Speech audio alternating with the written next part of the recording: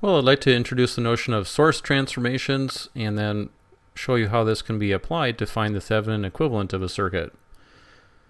We have two possible sources. Sometimes people refer to these as practical sources because they include finite resistance.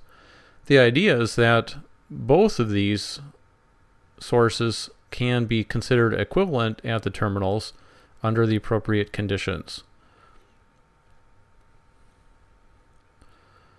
So the conditions are defined by what's going on at the terminal pair.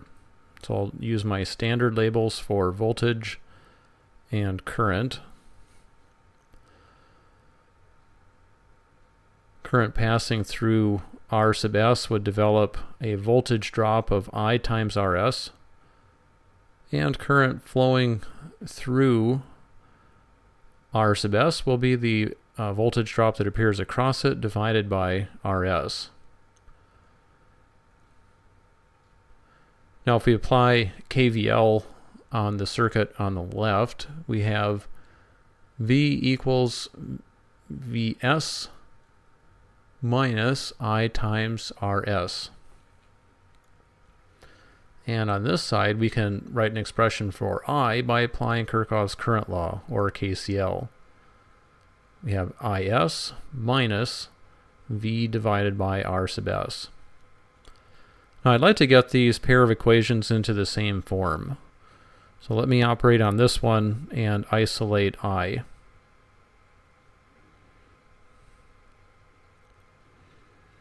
I'm going to move this on the left-hand side and put V on the right-hand side.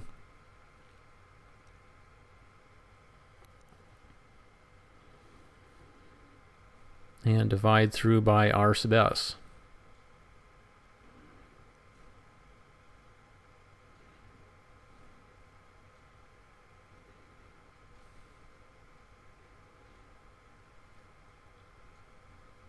I'll move this equation underneath the one on the right side for easy comparison.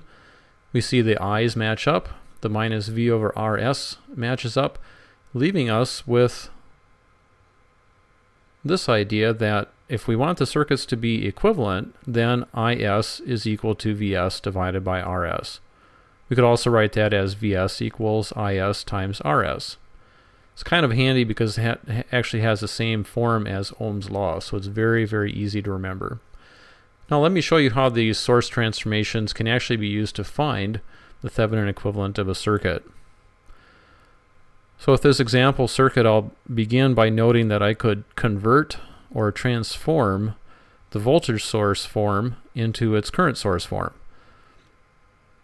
So I'll apply this form of the Ohm's law-like equation and write that as the value Vs divided by Rs. This then becomes in parallel.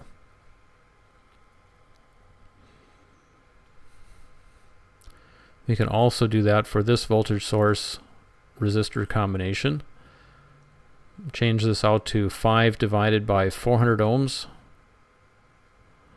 And then, let me go ahead and get the units back there. And then drop 400 in parallel with the current source.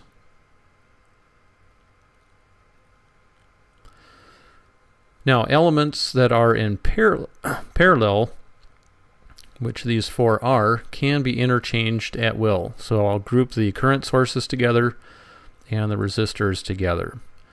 Notice that these two parallel current sources simply add together, and these two parallel resistors can be combined into a single equivalent resistance as well. Do the quick calculation over there and we find a value of 80 ohms.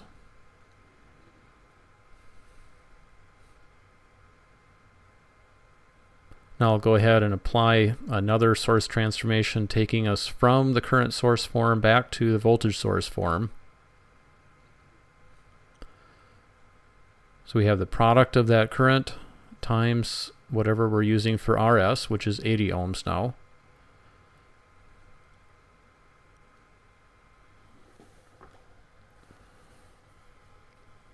Eighty ohms goes in series now. And finally, we can combine the 80 and 300 ohm resistors together. And at this point, we have found the Thevenin equivalent. It's the simplest possible circuit. Thevenin voltage is 13 volts, and the Thevenin resistance is 380 ohms.